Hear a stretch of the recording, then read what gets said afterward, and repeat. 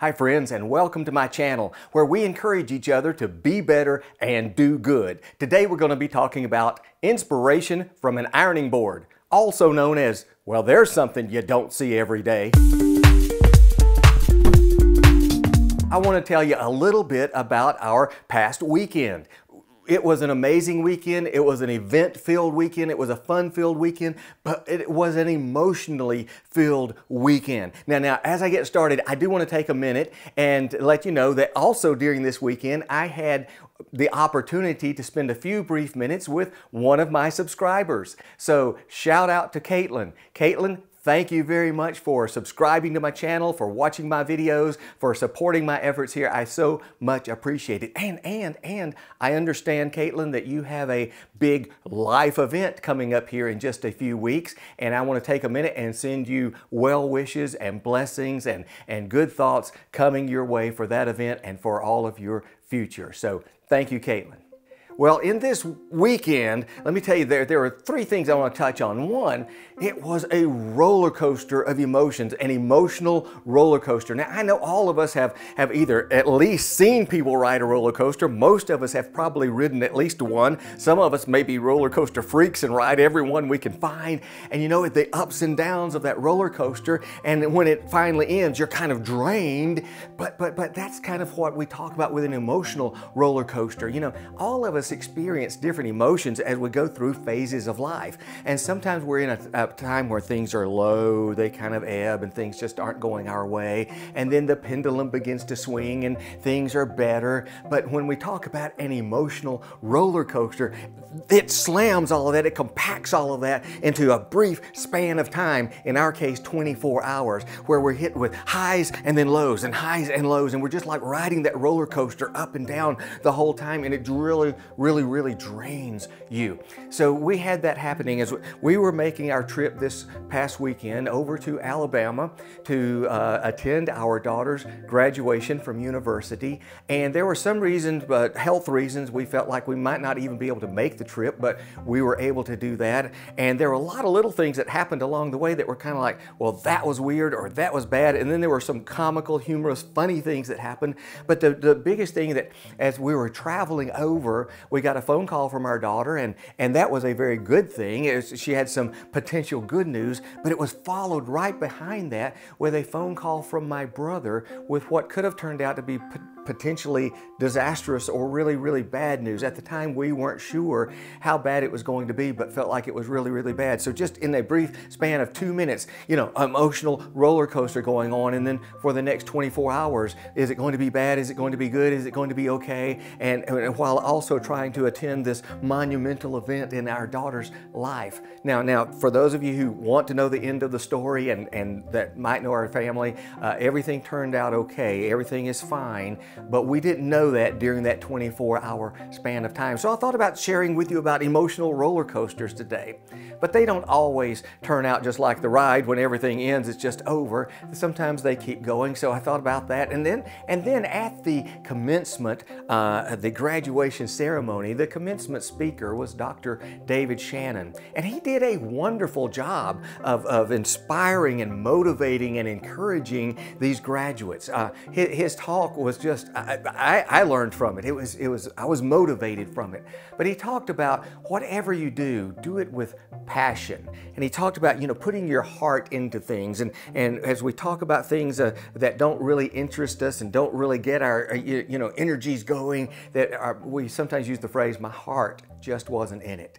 But things that we learn to put our heart into, our passion into, that will really drive us. But he also talked about balance.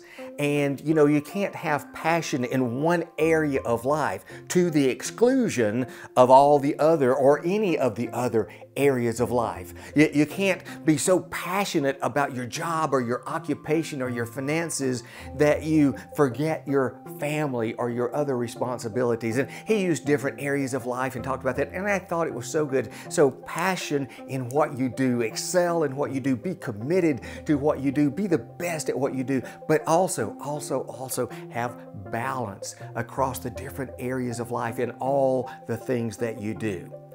And you know, I thought about maybe sharing more of that message with you, and it was very encouraging, it was motivating, it was positive, it was uplifting. But you know, thoughts were going through my mind, what do I want to talk about in today's video? And here's the kicker, I tell you. So yesterday morning, Lori and I were packing up from the hotel that we were staying in for the weekend, and it was a different hotel than where we normally stay. Now, you may stay in this hotel a lot, and this is something normal to you, but it was a first for me. And we had not stayed at this particular hotel before, and we're packing up things, and as I reach into the closet to get my hang-up bag to get ready to load up to go to the car, I noticed something kind of odd over in the corner. Well, it in itself wasn't odd. It was the ironing board, and it was hanging there in the coat closet like you expect to be in a hotel room. But then something didn't look right about it. And so I moved the hang-up bag over and pulled it out and looked, and there was writing. There were words on the ironing board, but of course it was hanging, you know, vertically, and so I couldn't really read the words. In fact, they were upside down from where I was looking. And so I took my hang-up bag out, laid it over on the bed, and then I pulled the ironing board out of the closet, went over to the couch and sat it on the couch where I could see what it said and read the words. And I was like, oh, wow, inspiration from an ironing board. Well, credit where credit is due. I said, oh, wow. And then I said, Lori, look at this. And okay, it was my wife, Lori, who said, inspiration from an ironing board. Who knew? So I want to share with you the words that were on that ironing board. And it's kind of the message all wrapped up. And it's just what I'll leave you with today, because I think this is just a great message. And if I had all of your emails, I would just email it to you. But here's what it says, and listen up. Embrace the flow, the splendor, and the dance of life. This day was created for you. Cherish it. Be proud of who you are and what you represent. Live your life with purpose and passion and integrity. Make today a giant yes. Yes to life, to craziness, and to humor. You're here for a purpose. Make it happen. Bring life, energy, and love to all that you do. Create your vision, live your values, believe in your goals. Be grateful for this day. Our lives are full of abundance. Trust your intuition and follow your heart. Seize the day. Be fully alive to the sights, the sounds, and the feelings around you. Embrace this day with passion and energy. Your nobility, patience, and understanding are needed.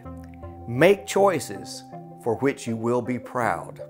May you walk in beauty. You're on stage. Wow them. Be memorable for your vision, your wisdom, and your attitude. If your world needs happiness, create it. Wow. There you go. Inspiration from an ironing board. A lot of words for an ironing board, but they're so meaningful. So I just, you know, one of the phrases, so many phrases, but one of the phrases there was, you know, you're on stage, wow them. I'll share one quick story and then wrap this up, because I just think that kind of says it all for today. So many things that could be inspired, could be motivating, and take that message with you every day and live life to its fullest.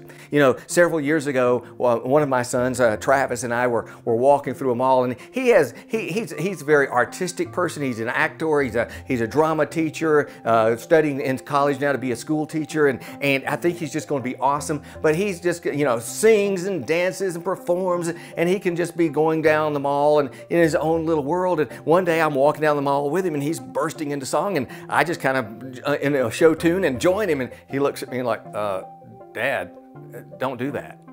And I said, well, why is it okay for you to do it and not me? I mean, I'm your dad, but am I just embarrassing you?